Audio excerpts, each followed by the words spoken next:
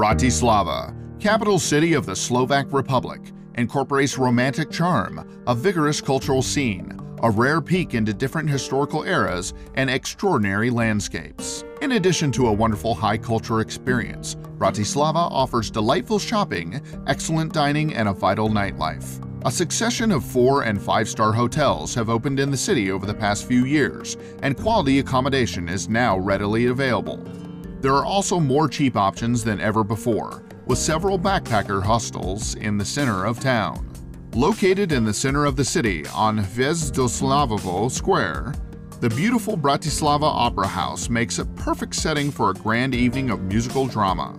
This historic neo-Renaissance building was built in 1886 and now hosts top-quality operatic productions at very reasonable prices.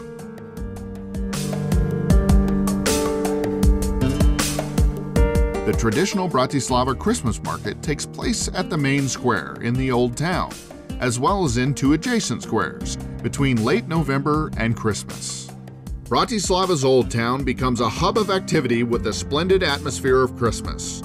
There's genuine good cheer among the market, emanating from both the stall holders and the customers milling around them. The market consists of a small village of wooden cabins filling the main square, selling handmade traditional Slovak Christmas items, such as decorated spiced gingerbread biscuits, wooden toys, bells, latticework, wire jewelry, candles, and pottery decorated with traditional Slovakian patterns. When it's food you're after, the choices are many, varied, and usually very delicious. Mouth-watering savory snacks, such as goose pastries, Christmas cabbage soup with homemade sausage are sold in abundance, as well as sweet treats including waffles, honey cakes, and ginger biscuits. You can also get a good drink of hot mulled wine, honey wine, or Christmas punch, which can be very useful to keep warm in the chilly Slovak winter. The main square is also charming during the summer season, when it is in full outdoor cafe seating, trees in bloom, and the steady trickle of the splendid Roland fountain found at its center. There's no better place to take a seat, have some coffee, and enjoy the unique atmosphere of the Old Town.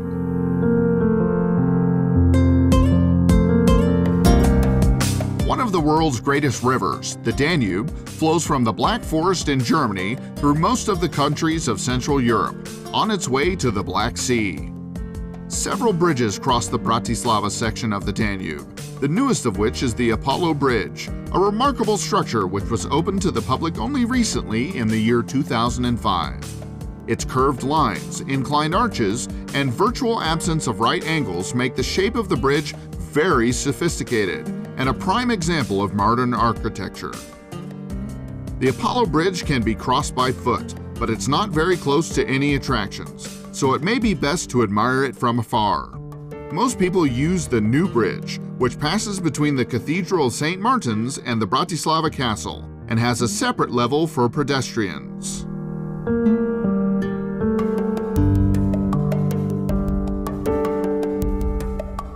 An outstanding feature of the city, the massive Bratislava Castle stands on the rather isolated rocky hill of the Little Carpathians, directly in the middle of the city. Situated about 85 meters above the Danube River, the castle offers a stunning view of the Old Town and the river itself.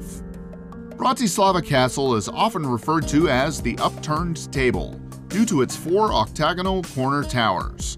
The castle is currently closed for major renovations and will hopefully be reopened by 2012. Parts of the compound remain open to the public throughout the renovations. The Castle Hill site has been inhabited since the transition period between the Stone and Bronze Ages and has been the acropolis of a Celtic town and of a huge Slavic fortified settlement.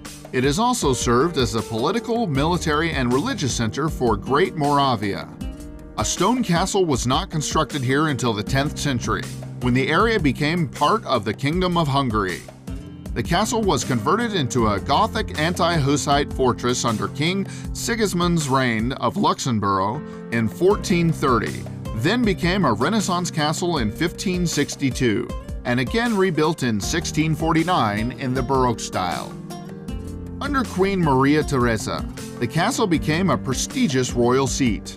In 1811, the castle was inadvertently destroyed by fire, and laid in ruins until the 1950s, when it was rebuilt mostly in its former Theresian style.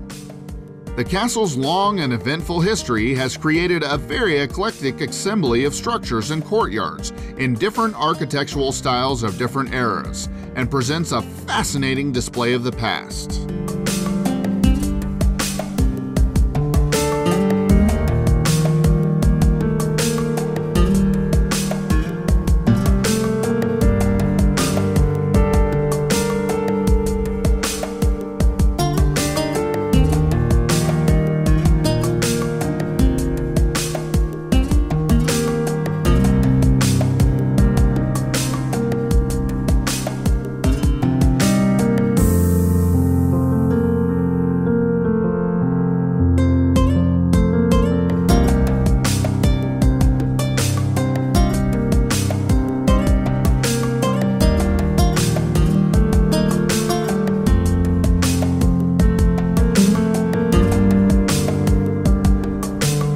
Similar to many other cities in Europe, the Holocaust brought ruin to the Jewish community of Bratislava.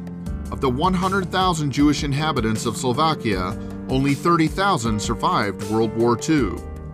The main Slovak Holocaust Memorial is located on the site of the former Neolog Synagogue, which was demolished in 1967.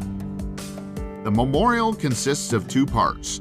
The first is the central sculpture with a non-figurative motif and a David's shield on the top. It is placed on a black granite platform with the word Zachor, meaning remember, inscribed on it.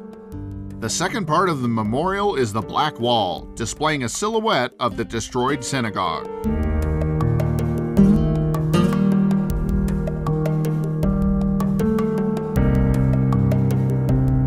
After you get to Bratislava and check in at one of the hotels or apartments, you can take a stroll around Korzo, the historical center of the city, and the pedestrian-only zone. The old town is quite cozy, and you can easily cross it by walking in 10 minutes. Of course, once you get there, it will take you much longer, seeing that you'll want to spend time and enjoy the historical architecture of this little big city, and perhaps meet some of the local folks. Stop in at one of the numerous cafes or restaurants for a coffee or a drink, and soak up the unique atmosphere of Bratislava. If you need to travel outside the center, use the trams or trolley buses. They will get you from one point to another quickly and efficiently.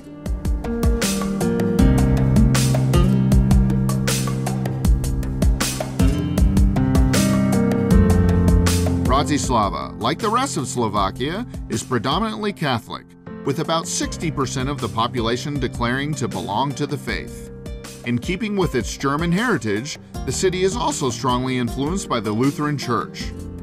Bratislava's many churches are a fine example of Renaissance and Baroque architecture, and many guided tours are available to take specifically through the religious sites of the city.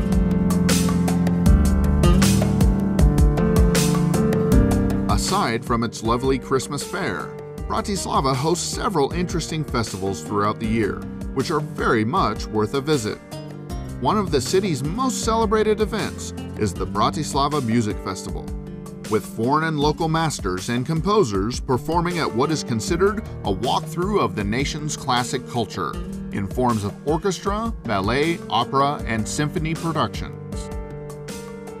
It's hard to believe that the capital of Slovakia hasn't been Slovak for very long. Officially, Bratislava came into existence only in 1919. For 700 years preceding, it was known as the Austrian Pressburg, or Hungarian Pozsony, and the population had a very international flair. In the 20th century, Bratislava was occupied by the Nazis during World War II, to subsequently become the official capital of the Slovak Socialist Republic. It was in 1989 that the communist regime was overthrown, and Bratislava took its place as we know it today, the capital of Czechoslovak Federative Republic. Bratislava's rich history can be thoroughly explored with its many museums and galleries, exhibiting anything from natural history through historical artifacts, and of course, different arts, including paintings, drawings, jewelry, glass, ceramics, crafts, photography, and design. After After experiencing the cultural aspects of the city, you can also do some great shopping in Bratislava. One of the best ways to shop in the city is in one of its traditional markets. These make great places to experience the local lifestyle while browsing through some of the local goods.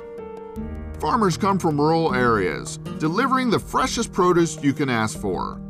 As well as food, the markets sell beer, wine, clothing, and handicrafts. Keep a lookout for traditional wooden toys and dolls, ceramics, glassware, and traditional clothing. A number of souvenir shops are also located in the city center, within easy reach of many of the bureaux de change. The city center has been referred to as one huge restaurant, as there are hundreds of restaurants, cafes, and bars in the pedestrian zone alone. A traditional Slovak dinner should start and sometimes also end with a Slovak aperitif. Have a shot of borovica, the traditional juniper brandy. As for the soup, try a kapusnica, the heavy cabbage soup with pieces of smoked sausage and mushrooms. For the main course, go for the brinzové haluski, considered to be the Slovak national meal. They are gnocchi-style potato dumplings, topped with sheep cheese and pieces of fried bacon. Also, don't forget to try some of the excellent wines from southern Slovakia.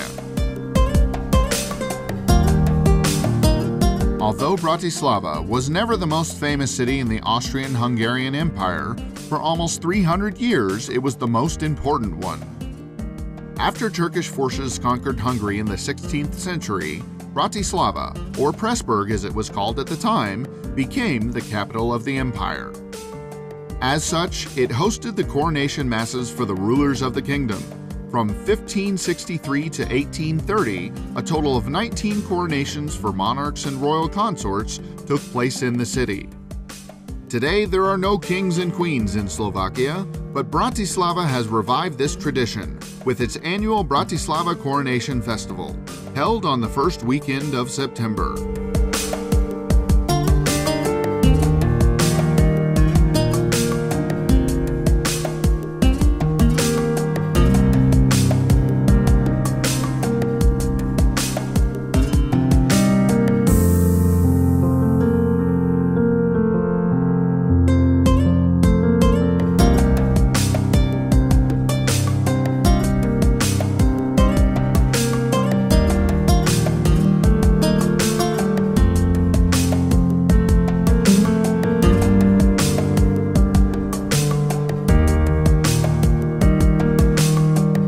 Europe's newest capitals, yet an ancient and important city to the Austro-Hungarian Empire, Slovakia's Bratislava is a city of blended cultures, where 4 languages prevail on the streets, and the cuisines of half of Europe seem to mingle in the happy mishmash of the city center restaurants. Full of joy, and with a touch of mischief, Bratislava is a celebration for the mind and the senses, a place to satisfy any appetite.